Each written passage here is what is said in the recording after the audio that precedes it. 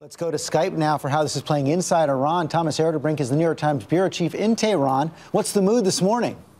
Well, you know what's very interesting? As I came back from the press conference with President Rouhani, I was almost embraced by my neighbors who for years have been asking me, Thomas, what will happen with the nuclear program? Where is this heading? Will there be more sanctions? And today, for the first time in a long time, they were all smiling. Before that, I was invited to a selected press conference at President Rouhani's office.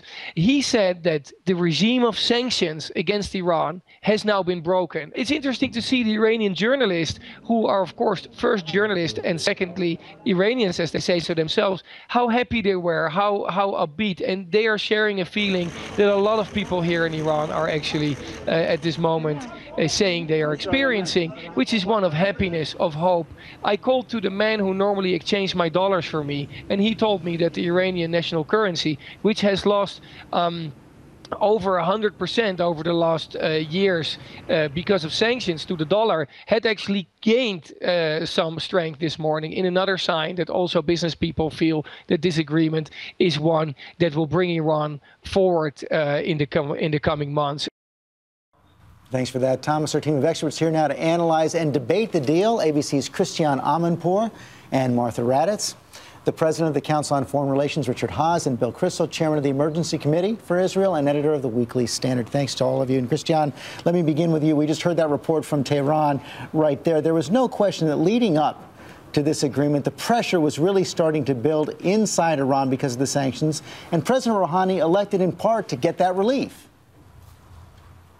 That's absolutely right. And just anecdotally, when Foreign Minister Zarif came into the press conference in Geneva to announce a deal, there was a huge cheer from the Iranian reporters, showing you how much they want this to happen. Because you're right, these sanctions have indeed hurt the Iranian people very, very much, not so much the regime.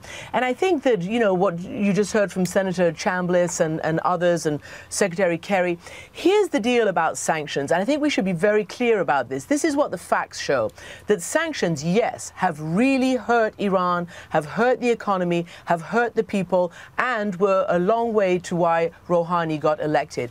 But sanctions have not stopped Iran from continuing its nuclear program. You heard what Secretary Kerry said. 160 centrifuges before the sanctions 10 years ago, 19,000 now. So if the deal is to try to get Iran to capitulate and to surrender in terms of finishing their nuclear program, that hasn't worked. So intelligence people here in Britain and others who are very aware of what's been going on have told me this interim deal is a good deal. It is significant freezes and suspension by Iran for very modest temporary reversible sanction relief by the United States. And Christiane, we saw that reaction from Prime Minister Netanyahu in Israel. What about the rest of the region?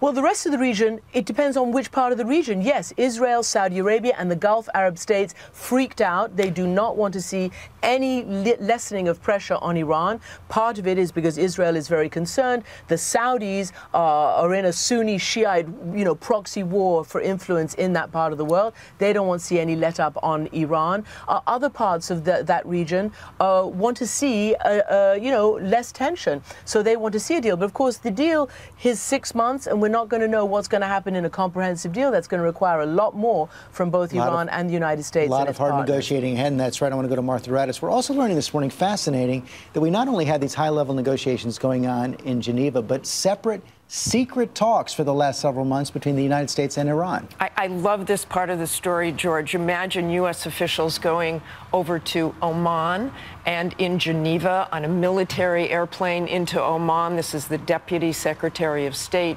William Burns, and a man named Jake Sullivan, who is the principal foreign policy advisor for Joe Biden. They went over there, met with senior Iranian officials, and nobody really knew about this, including some of our closest allies, including Israel. And they basically set the stage. They had about 5 secret meetings saying, how do we get to talks? At the same time, we're also seeing this big debate now about what this actually does to the Iranian program. Secretary of State Kerry saying it expands the period that it'll take them to get a nuclear weapon. You hear Senator Chambliss completely disagrees. What's the United States estimate for how much time this is buying us? The experts I've spoken to just a short time ago believe it doubles the time to break out when the Iranians could push for a nuclear weapon. The worst case was 1 to 2 months. The Israelis certainly believed it would probably happen in 1 month, maybe just weeks. They believe this would double the time because it eliminates and the production of 20% highly enriched So not even uranium. close to a permanent deal. Not But even you're close. calling it, Bill Kristol, just a pause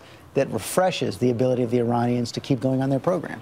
Right, taking breakout time from 1 to 2 months to 2 to 4 months in return for breaking the sanctions regime, that strikes me as a terrible deal. Of course, the Iranian regime is very happy with this deal, and our allies are very unhappy with it, and our allies are right to be unhappy.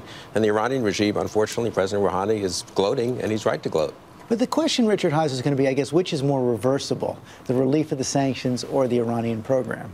We're not going to find out until we actually get either to a final deal or this unravels. Each side is selling it, that they're basically getting more than they're giving up. But I think at the end of the day, George, this is a limited deal that does limited things for limited duration.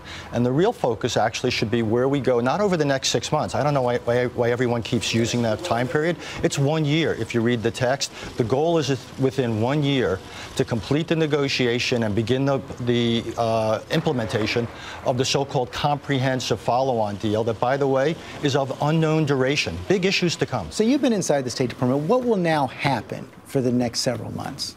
Well, in the short run, it's going to be defending this against people, for example, in Congress who are focusing on new sanctions and the rest. But then it's going to be to spell out all the details. There's how many centrifuges will Iran ultimately be allowed? Of what modernity? How much enriched uranium, even at a low level, will Iran be allowed to keep? What will be the detailed nature of the inspections? How often, at what sites? What about sites we may not know about? There is so much that remains to be negotiated here. And Bill, what do you think? How much time do you think Prime Minister Netanyahu is willing to give the United States? Clearly, at least 6 months. I'm not so sure about that. I don't think it's not a matter of him giving the United States time. It's a question of whether Iran could break out to nuclear weapons, whether they could deceive even during these militarily before the 6 months is whether up? they could deceive even during the 6 months. From his point of view, Iran's gamble over the last 10 years of cheating, lying, and deceiving has paid off for them. They are getting sanctions relief, which is really unbelievable, dismantling nothing and getting sanctions relief. $6 billion. And monitoring. But you'll never get that. Monitoring. As Secretary Kerry said, every day they'll be in places they haven't been. But they apparently, David Sanger reports in the New York Times that they did not get the standard of monitoring and inspection that the IAEA wanted. But to answer your question, I don't think the Prime Minister will think he is constrained by the U.S. deciding to have a 6-month deal. As Richard says, 6 months, 1 year. I mean, if they're going to break out, they're going to break out. And Christiane, how much time do you believe that President Rouhani and his team have to continue the negotiations? They're under some constraints by the Iranian Supreme Leader as well. They are, but here's the difference. Why hasn't this happened before? Because Iran was unable to do it before. Under the completely contemptible time of Ahmadinejad, there was no way that this was going to happen, and it was static for a long time. Now Rouhani has done what many people think is the impossible, and that he has Khamenei behind him, and Khamenei has brought the other, bits of consensus of Iran behind him for the moment. And by the way, this isn't historic. In 2003, etc., it was frozen for 2 years and suspended the entire program. So I think in terms of time, where the Israelis are really concerned, it's about the Arak heavy water reactor. This deal apparently says that they cannot proceed with Iraq, they cannot introduce fuel into Iraq.